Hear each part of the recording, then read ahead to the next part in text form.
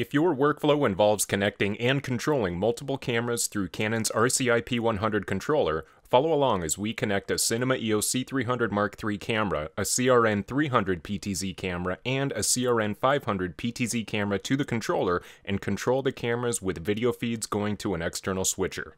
Connect the correct power supply to the RC-IP100 controller and power on. Press the Settings button located on the bottom left of the screen. Select Network under the controller option. Select Controller. The default IP address is 192.168.100.0, which is not a valid address.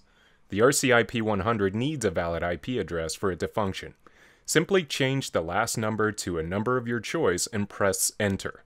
Keep in mind, we will have multiple devices with different IP addresses, so keep track of which IP address you assign to each device. Now check that the firmware on the EOS C300 Mark III camera is version 1.0.1.1 or later. If you are connecting an EOS C500 Mark II camera, check for firmware version 1.0.3.1 or later.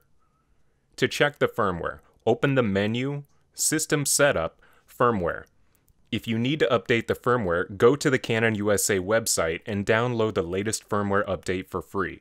Follow all instructions and cautions on the included PDF file carefully to install. You'll need an EU V1 or V2, a switch, Ethernet cables, and whatever cables necessary to get the video feed out. Connect the expansion unit to the camera. Connect an Ethernet cable to the expansion unit on the camera and into the switch. Connect another from the switch to the RC-IP100's LAN port. From the camera menu, go to the Network Settings menu. Select Network, press Set. Select Enable, select New Connection Setting Wizard, select XC Protocol, confirm a new connection setting, press OK. Select Create New Communication Setting. Select Ethernet, press Set. Select Setup with Network Connection. Under IP Address Settings, IPv4, select Manual Settings and select IP Address. Press Set. You can customize the IP address as you like. For example, 192.168.100.30. Press Set. This IP address needs to be different from the controller and any other camera connected. Always have separate addresses, even if they're only one number off. Select Subnet Mask, press Set. Input 255.255.255.0 for the subnet mask. For this example, we'll disable the Use Gateway. You'll enable the Use Gateway when you need your host network to accommodate access from outside your network. If you're connecting to an existing network, even if it's a local network, you should use an IP address in that network and consult the network administrator to avoid conflicts. The gateway is the path used to pass information when the device doesn't know where the destination is. Think of the gateway as a router that connects your host to remote networks. Save the IP address setting, IPv4, press OK. For this example, we'll disable the TCP IPv6 settings. Confirm communication settings, press OK. Select Create New Function Setting, press Set. Select Basic Authentication, or Digest Authentication, or No Authentication. Press Set. For this example, we'll be selecting No Authentication. Confirm function setting saved. Select your set preference. For this example, we'll select Set To since we have another connection saved already. Confirm settings completed, press OK. Now you'll notice the Ethernet icon on top of the screen. This icon indicates that the Ethernet connection on the camera is now active.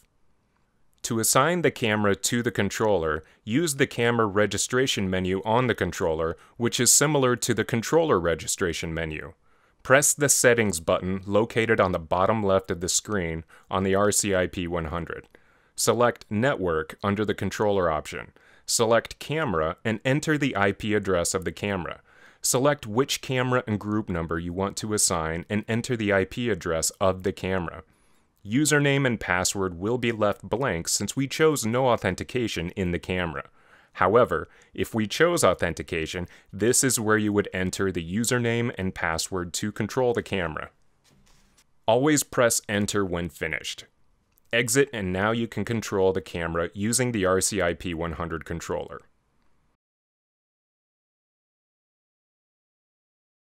Power on the PTZ cameras by plugging in the correct power cable. Connect an Ethernet cable to the camera's LAN port, then to the switch. The controller should already be connected through its LAN port. To make setup easy, Canon offers free software, including the camera search tool, available from the Canon USA website. As of today, it's only compatible with a PC running Windows 10 or MS Surface running Windows 10. Check this module or the Canon USA website from time to time to look for any addendums to the module or updates to the software. Connect an Ethernet cable from the computer running Windows 10 to the network switch. Set up the IP address by opening the camera search tool. Select the IPv6 address. You should see the defaulted IP address for IPv4 and an auto IP address for IPv6 for a new camera or a reset camera. Click on the IPv6 address to begin camera login. Create an administrator name and password of your choice. Select Apply and reboot. Once it's established again, fill in username and password created in the previous setup. Select Sign In.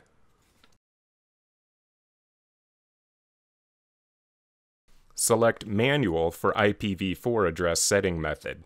IPv4 address and subnet mask will be defaulted to 192.168.100.1, subnet mask 255.255.255. Adjust the IPv4 address. Choose an address of your choice as long as it's different from the IPv4 address set for the computer or any other devices. Since multiple devices will be connected here, keep track of which address each device is assigned. Select Apply and reboot. Exit out of the camera search tool. Follow the same procedure for the CR-N500 using a different IPv4 address for each camera. The camera registration menu is similar to the controller registration menu. Press the Settings button located on the bottom left of the screen on the RC-IP100. Select Network under the controller option. Select Camera and enter the IP address of the camera. Select which camera and group number you want to assign. Enter the username and password. Press Enter to save when finished. Exit, and now you can control the camera using the RC-IP100. You can touch the camera number on the controller to switch control over each of the cameras. The RC-IP100 controller has 6 buttons and knobs to customize features that can be controlled. F1 through F4 and User 1 and User 2 assigned by using the touchscreen. For more detailed information on each of these cameras and the controller, look for the individual modules or download the user manuals from the Canon USA website.